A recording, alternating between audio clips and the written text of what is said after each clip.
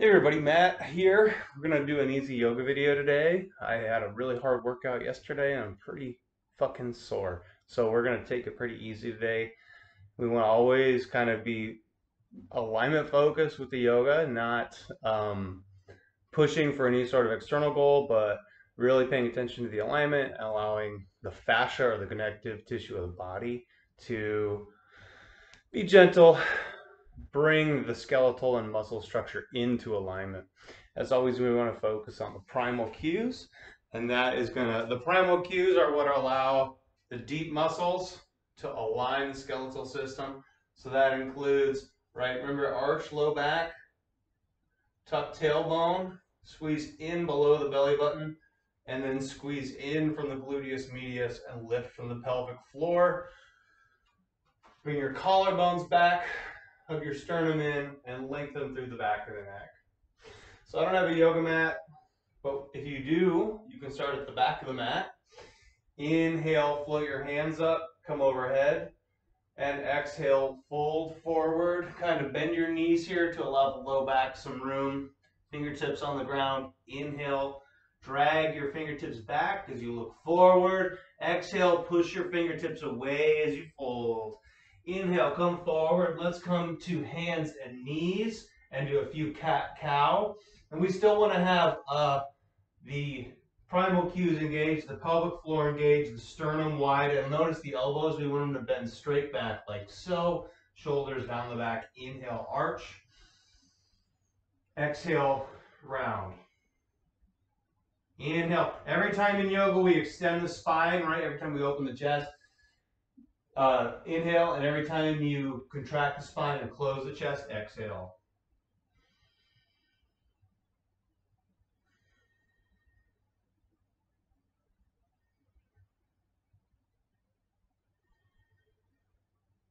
Let's do a few side to side. So we inhale, spine at neutral. I'll move so you can see it. Inhale, spine at neutral. Exhale to the side. Inhale, spine neutral. Exhale to the side. And the tendency here is for that shoulder that you're bending away from wants to come up to the ear. Keep both shoulders down your back so we're focusing on the obliques and the side ribs.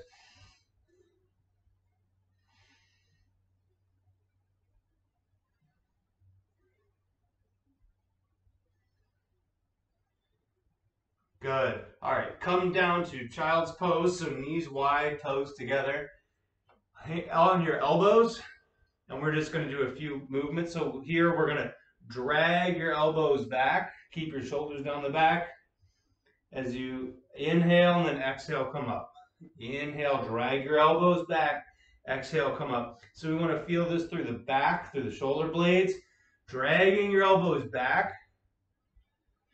And if you really focus on dragging your elbows back, you'll really feel this through your armpits and your shoulder blades. Okay, I'll switch so you can see. Drag, drag, and then let's come to the side. So child's pose, hands to one side, hands to the right side, and we're just going to do the same thing diagonally. Inhale as you come back, extension of the spine. Exhale as you gently come up. Drag your elbows back the whole time. So you're resisting with your elbows as you come back, and then you're sort of pulling yourself forward with the elbows as you come forward. Switch sides. Drag your elbows back. Drag them back and keep dragging back as you come forward. Drag back. Come up. Keep dragging. Drag back. Come up. Drag back. Come up. Drag back. Come up. Good. Now the fun thing you could practice is working with the elbows and knees a lot. So the elbows and knees are kind of the weakest link sometimes. So if you're up in plank on a full plank, your elbows, unless you're paying attention, are going to wobble, and those knees are going to be a weak point. So just working with this as a plank is a fantastic practice because it locks out or it holds in place those joints that tend to wobble. So let's come here, elbows and knees. Make sure you have a blanket under your knees if this is painful. Inhale, open. And we want to be pushing that grounded elbow away. And then exhale, come down. Keep pushing that elbow out, away from the belly button. Inhale, exhale. And we're twisting, so we inhale on the twist. You can twist with the breath kind of either way. You could exhale on the twist, inhale as you come forward. That's a little easier. If you want to bring the breath into the lungs as you twist, that's going to be more restrictive, but also stretch out the intercostal muscles, the lats, all kinds of stuff. And let's switch sides.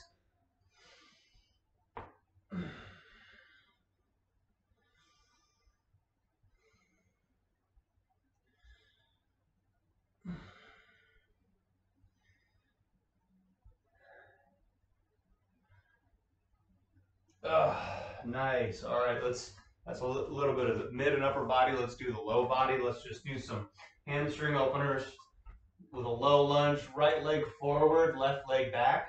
Hands inside. Inhale, come forward. That's the extension of the spine. Exhale, back. Drag that front heel back as you pull forward and keep dragging the front heel back and back knee forward, right? As you come back, the front heel and the back knee are pulling together the whole time. Shoulder blades stay down the back. Keep going. I'm going to move camera so you can kind of see what we are working for with the elbows. We don't want the elbows to point out like this. We want the elbows to be, if you bend them, they point back. This is going to open up the shoulder girdle and release kind of the upper shoulders.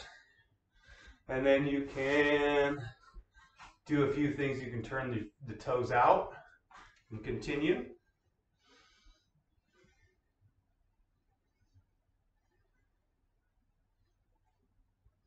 Or turn the toes in.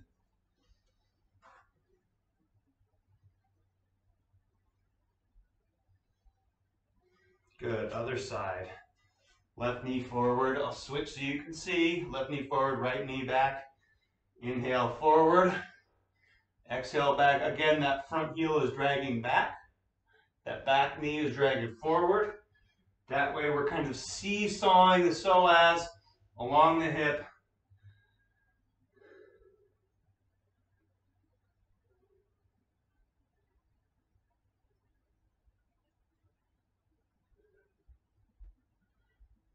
Making sure the primal cues stay engaged here. Here's kind of the difference between the primal cues not engaged and then with the primal cues engaged, you can see difference in the back. Then you can turn your toes out, in, continue for a few more, but that front heel, you want to keep it dragging back.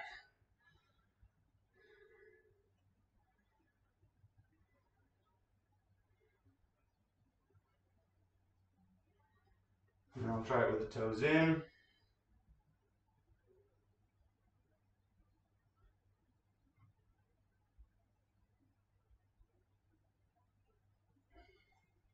All right, good. A little bit of an active warm up. Let's rest a little bit because again, this is sort of a rest day for me. Let's do a reclining twist. Lay your back, knees up. Bring your left knee into your chest. Come over. Here's the trick with this is a lot of the times you'll want to put that right hand down. Try to leave the right palm up. And then that left hand can come all the way out. It's important to keep the primal cues engaged here. So arch the low back, tuck the tailbone, pull in the glute med, pull in under the belly button, lift the pelvic floor, widen the collarbones. And that's going to help you bring the stretch in to the fascia. Otherwise, if you're not engaged, you're just going to be reinforcing the muscle patterns that are already there. So let's just hold here for a few breaths.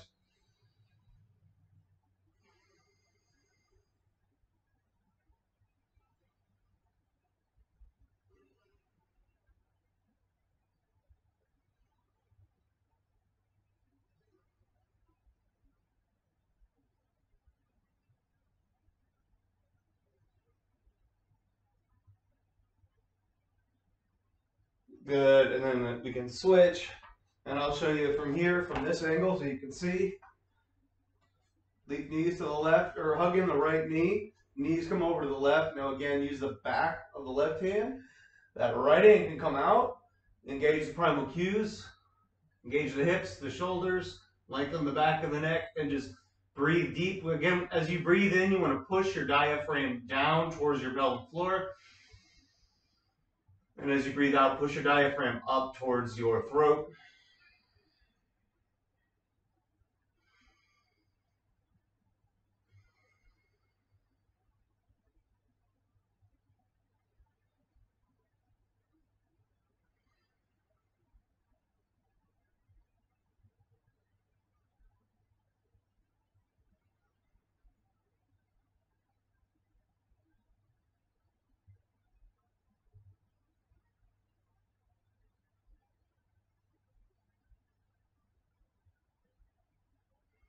All right, nice. Okay, now we'll do a Z sit. So a Z sit, I'll bring the camera a little bit forward since I'm not standing up, so you can kind of see better. A Z sit. So sit like so, and then just let both legs fall. In this case, my legs are pointed to the left, and then come up to fingertips. And notice here, it's just easy to sag. Engage those primal cues, and notice how you can your spine's going to come up, your weight's going to rock onto that left glute, and then inhale, lift. Exhale, twist a little bit. See, right now our belly button's kind of pointing along with that knee. We kind of want to bring it outside towards the top, to the top of that leg. Inhale, lift. Exhale, twist. Inhale, lift. Exhale, twist. Inhale, lift. And then exhale as we twist, kind of fold forward to elbows. And maybe it just depends where you're going to come down. That right elbow might be kind of along the shin, or it might be along the quad. And again here, engage those primal cues, engage the pelvic floor, the shoulders, and the back of the neck. Drag your elbows back. And you can play around here. You can do like a static hold, or you can kind of like move around. It's going to be different every day, and you kind of feel when you're moving that connective tissue, the fascia that's kind of gripping, it starts to feel really nice if you just move a little bit, and you can sort of feel it release. Again, we want to think of the myofascial release, or the release of the connective tissue, the softening of it, as gently, because it's there to protect you. So if you were to catch a baseball that someone threw at you, your connective tissue would wham, it would strengthen to allow you to catch that without damaging your arm. So that's like a strong motion is going to reinforce what's already there. So we want to really soften and kind of let the body's system say, oh, this is okay.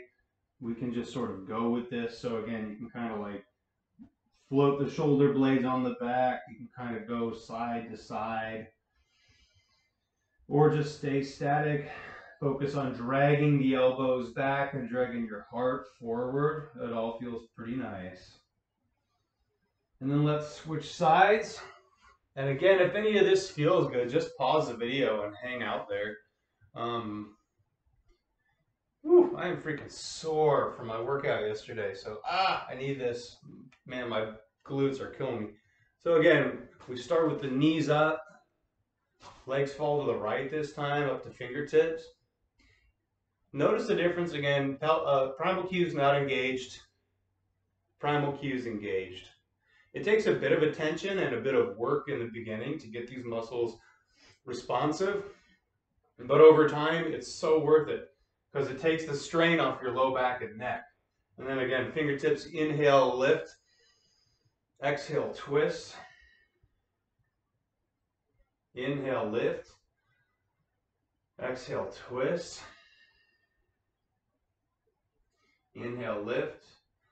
And then exhale, let's come on down. Again, that left elbow might be on the shin, or it might be on the quad. And then inhale, lengthen here. And then exhale again, twist your belly button down towards the ground, and you can hold static, just dragging those elbows back. Or you could like kind of float the shoulder blades along the back.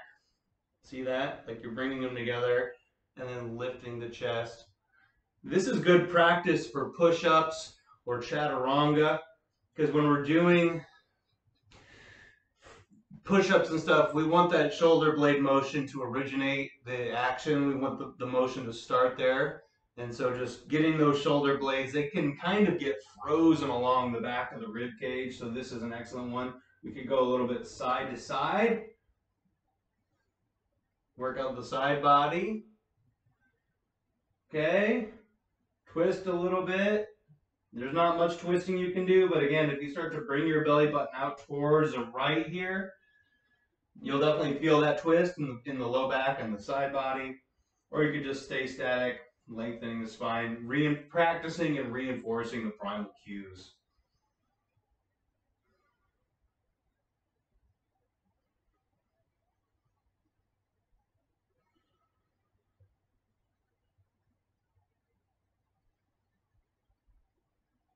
Good. Nice little twist. Let's do a back bend. I'll wrap this up here in a few minutes because this is just sort of a recovery. If you're feeling sore or you haven't done a lot of yoga and you're just, I don't know, trying to get a feel for it, trying to get down some body awareness. That's a really hard thing for a lot of people is just being like, okay, where, like, if I think about moving my right hand, can I actually do it? Sometimes not. So we'll come into just a gentle bridge here. So feet about hip width apart. In case you're wondering, hip width is you put your hands together in between the balls of your toes. That's about hip width. And then you've got a variety of arm positions you can use in bridge. I kind of like this one because this just, oh, it's such an amazing opener for the pecs and the delts. And by anchoring on the ground in sort of a cactus position, you can find out where there's any tension in the inner arm or the upper back. Okay, inhale, lift. Exhale, lower. Again, notice that here's me doing it without the primal cues. And then here's if I'm engaging the primal cues, right? Completely different. There's no sagging or pinching of the vertebrae on the low back. Mosquitoes. I'm ready for summer to be over just because the mosquitoes have been draining me. Whew. Inhale as we come up, right? Because it's important to always inhale as you extend the spine and then exhale as you flex the spine.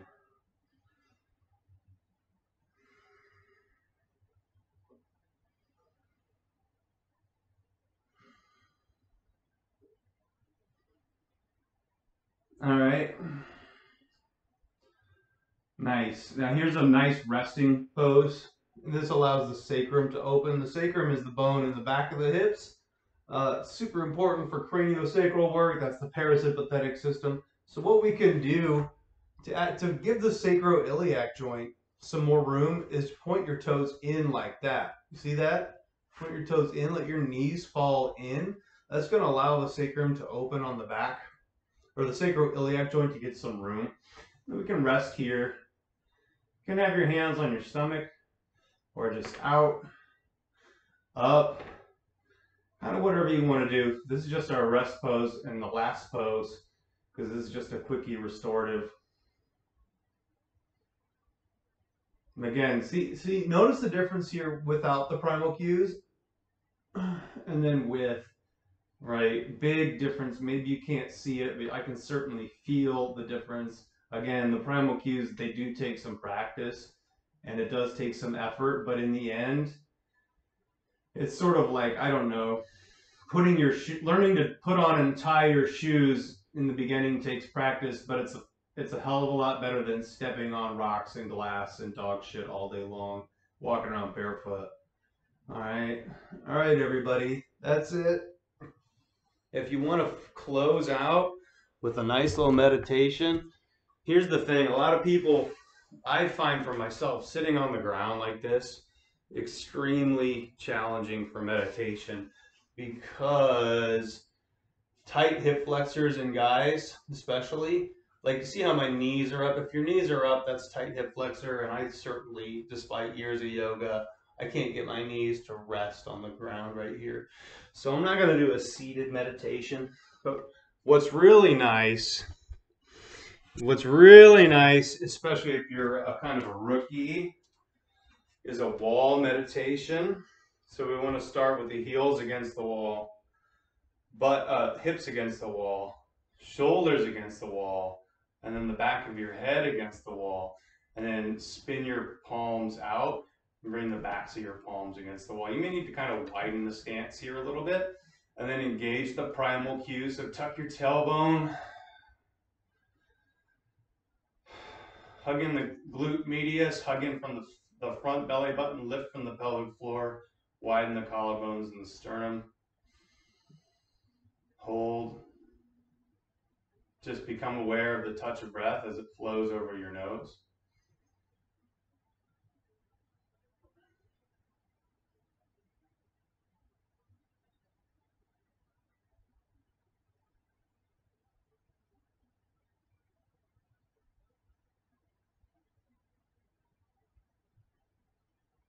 Good. Whew. Nice work, everybody. Ooh, a little wobbly coming off of that wall. So that's pretty good. Again, the cues to remember, the primal cues, arch low back, tuck tailbone, hug in from under the belly button, hug in from the sides of the hips, the gluteus medius, and then lift the pelvic floor. By establishing a strong pelvic floor, everything else, this is like having a strong foundation for your house, even more so than the legs. Because this is where all the really strong muscles kind of originate. So even more so than like we're thinking about strong legs, obviously foot stability is important, but the hips, right? If the hips are off, the spine's going to be off, the shoulders are going to be off, the neck and the jaw, and then all the glands in your head are going to be off. So we don't want that. So arch, tuck, pull in from the sides, lift, widen your collarbones, hug in the sternum, lengthen through the back of the neck, soften the jaws and eyes. So those are the primal cues, and those are the kinds of things that you can just practice all the time. And you really should, anytime it pops into your mind, say, okay, run through those and just see how long you can hold it until you kind of forget, because you will. But anyway, thanks for watching, everybody, and I'll catch you next time. All right, bye.